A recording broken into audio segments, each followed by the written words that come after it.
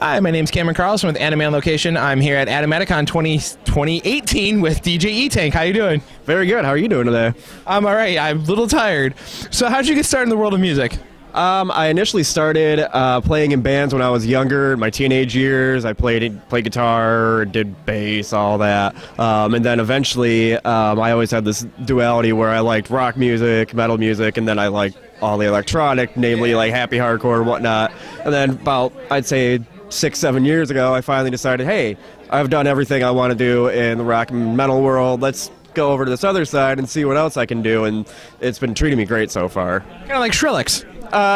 No. I meant he was part of the metal. Yeah, yeah, it's kind of like that, like where you do one side and then you go to the other. Yeah. So your music is a blend of happy hardcore, and jungle. How do you blend that all together, especially make your own mark on the EDM world? Essentially, I try to find a common mix-out point with every track that I can do, in a way that it's going to be energetic and still interesting, where like it'll like samples or different, like if it's a pop remix or something that'll really keep the crowd engaged. So I've just been really working pretty hard to make sure that I can do all that while remaining somewhat sensible in the mixing. Yeah, and again, like I said, I'm kind of a EDM guy, but I've never heard too much jungle, so that would be a new genre for me to listen to. So you like to play at anime cons. What has been one of the fun ones to perform at as compared to clubs?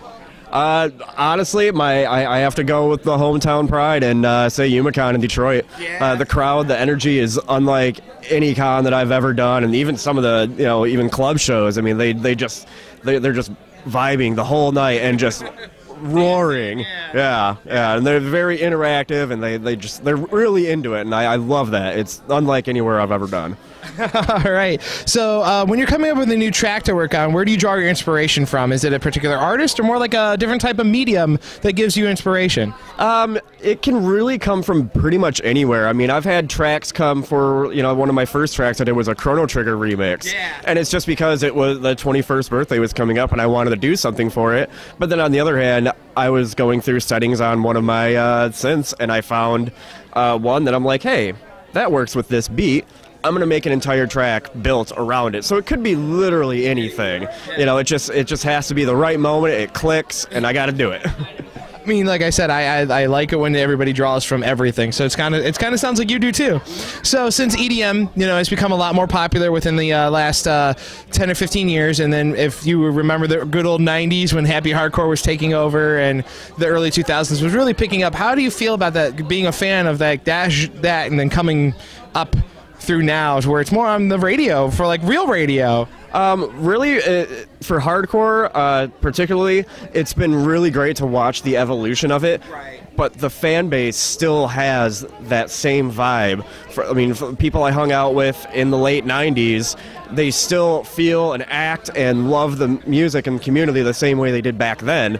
But then to also see, especially in the past couple of years, with more popular genres being mixed in with hardcore and just seeing it expand. I mean, it's unlike any other genre. It's just everyone loves it and everyone is just so supportive of each other. And I'm really happy to be a part of it. I say my favorite happy hardcore is Happy Hardcore by Scooter. That's actually one of my favorites. Oh man, that's beautiful. Yeah, I still have it on my iPod. Nice name drop there. Well, he's a good guy. I like his stuff, and I've kept up with him actually since the 90s. So yeah, he's a really good guy.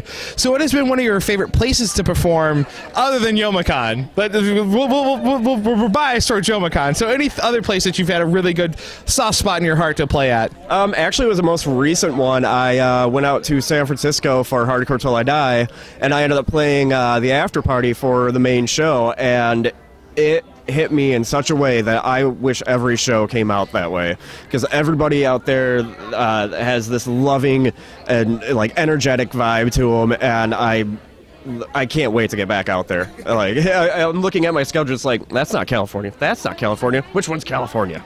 I say, I'm actually from San Francisco, so yeah, it's a really fun town, actually. It's really, really fun. Everybody's super, super nice, so that's the best part. So Animatic Con this year is all about villains.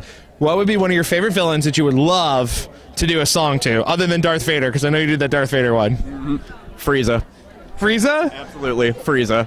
Like just because of the sheer malevolence of him, or just because he exudes that like confidence of like I'm going to dominate anything in my path? Yep, and actually, second answer is something that I'm currently working on is Monica from Doki Doki Literature Club. Just because, I mean, what more can I say about Monica? She's manipulative and scary, and you don't expect it. So I'm gonna have something coming out pretty soon with her. All right, man. So again, this year, Animatic Con is also about raising awareness for autism and charity towards that. So how do you feel about that?